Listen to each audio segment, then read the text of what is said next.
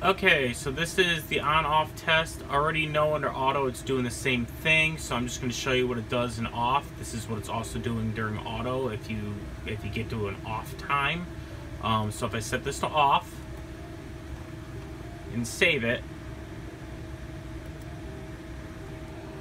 it takes a minute for the readers to the power cycle.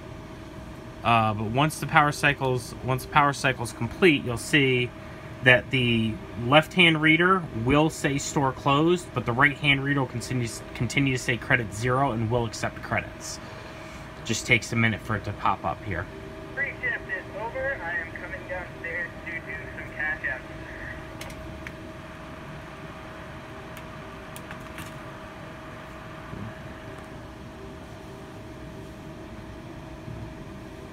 This usually takes a couple minutes for it to go ahead and cycle.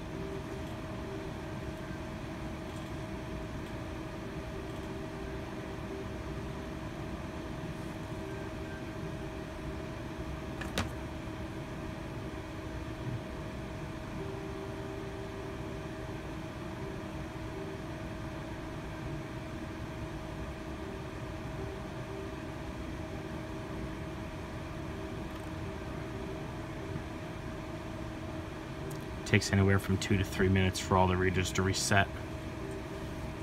Okay, the DR495 on the left is resetting now.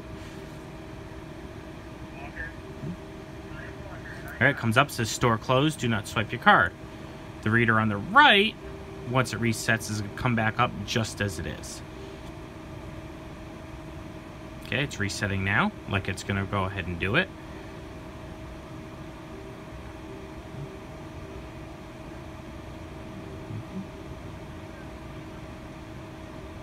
And comes back up as credit 0, and the card will still work on it. So there's definitely an issue with the 400s, but the DR495s work fine.